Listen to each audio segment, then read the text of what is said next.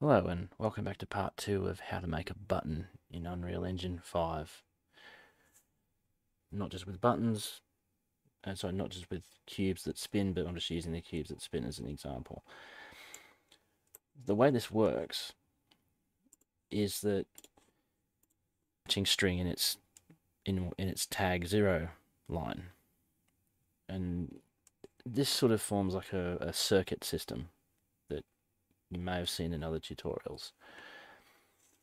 So this one, for example, has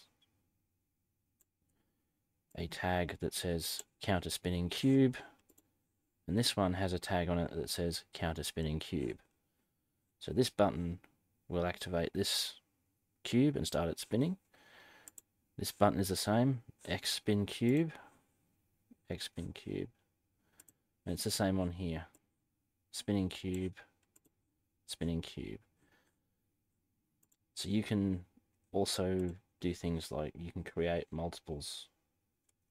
You can create multiple cubes, multiple lights, doors, anything you like. It's actually very, very flexible the way I do this.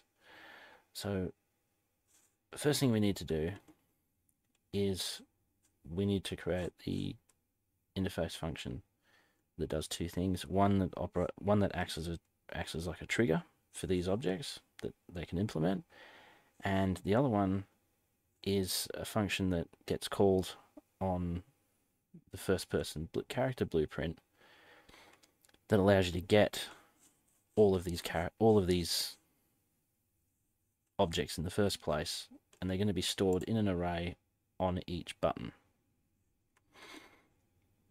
So we'll do that. We'll start off with that interface first. So the first function we're going to add is get objects. Let's call it get object targets. We're going to go with, yeah, a name works, but we want it to return an array of actor references.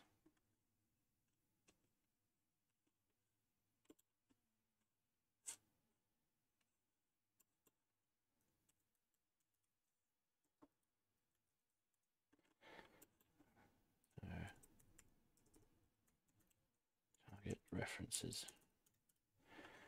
Okay, simple enough.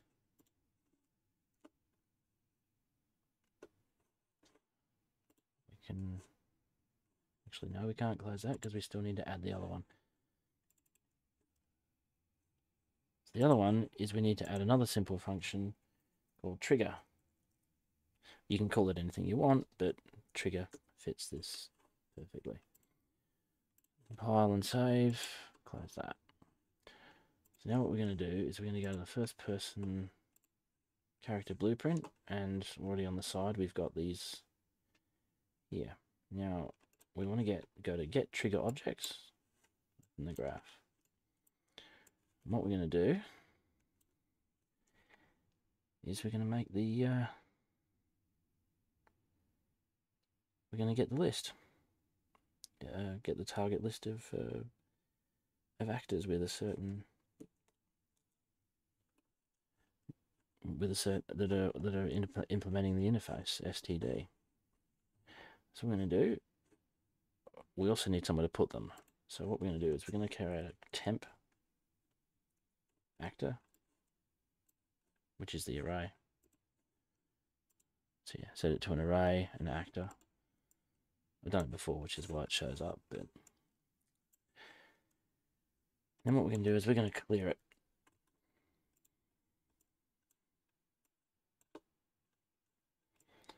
So it's starting out blank. And then what we're going to do, the final result will be, it's going to stick that in there. So what we want to do is we want to get all actors with interface. I'm going to select the interface that we're using for has the trigger thing in it. And this will return an array. Now, this tag name here, we need to now compare each one of these and test to see if each one actually has the desired target name. So I'm going to do for each loop, plug that in there.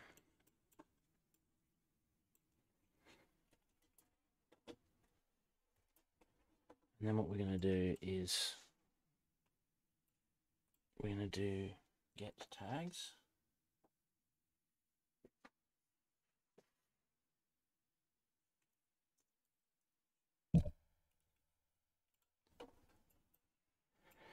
And then we're going to get the first tag of each one.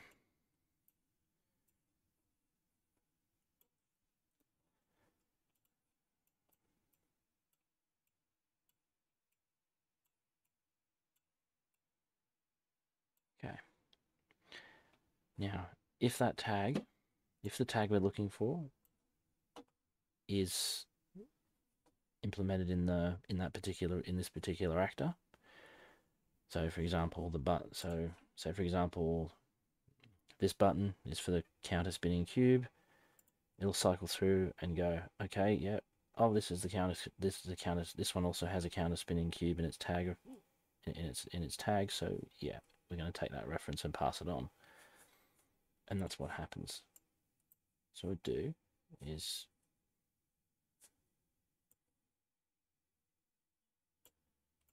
we're going to add that to the array. So that object that it finds, it gets added to this array of actors.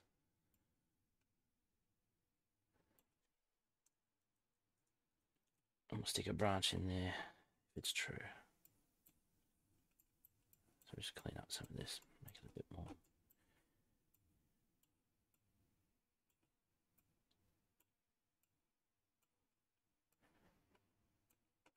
And that's that part. And then when it's done, we want to send the entire array back to the object that's requesting it. So we need to set that part up.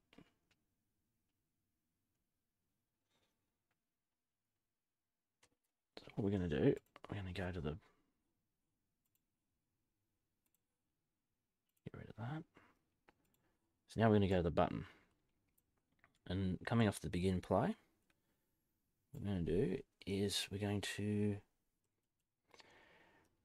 get player character, which is that one. Now, if we execute that function, the get, what do we call it in the get target list? Get target, get object targets. There it is.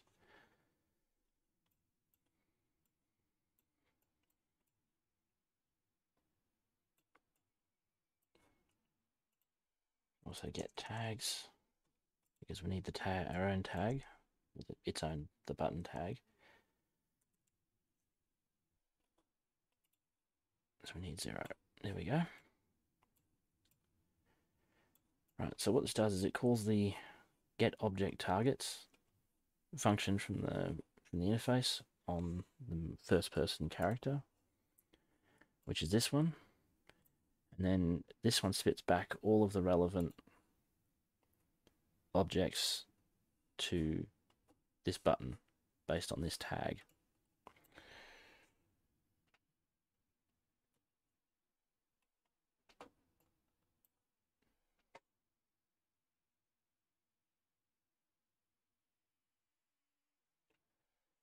Now, what we then need to do is we need to store it in the button. So we'll just promote that to variable, and there we go. Target references. And if we really want to, we can test it by printing out.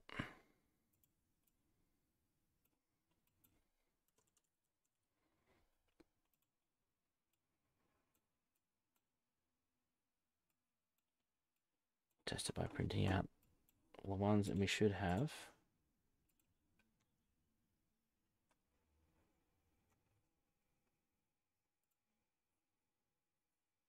all of them. Hang on.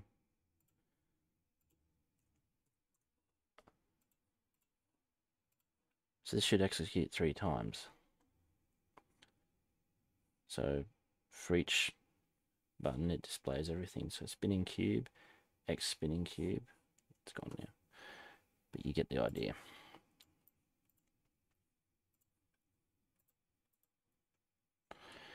So what we're going to do is we need to set up the trigger system, which comes off this. So what we're going to do is go get the target references. I'm going to do a for each in them. And then we're going to execute that trigger.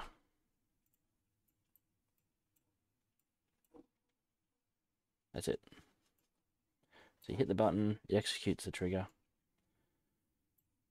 When the button gets spawned, it gets a list of the objects that it needs for that collection of target references. And that is pretty much that for the button. Now, inside spinning cubes, I've already added something in there I've already implemented the trigger event, the interfaces, and all it really does is just set the tick enabled, turns it on and off. So we should be able to just go, let's avoid the gun.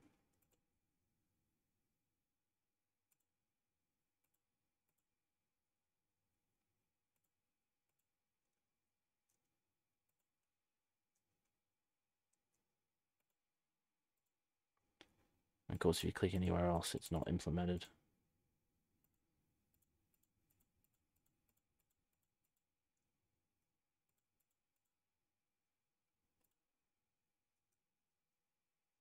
And that is a fairly simple way of making a button that you can use in the world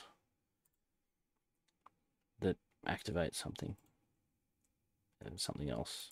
And there's plenty of ways you can do this. You can do quite a bit. Anyway, thanks for watching. If you like this, subscribe. And there'll be another one at some point using the other button,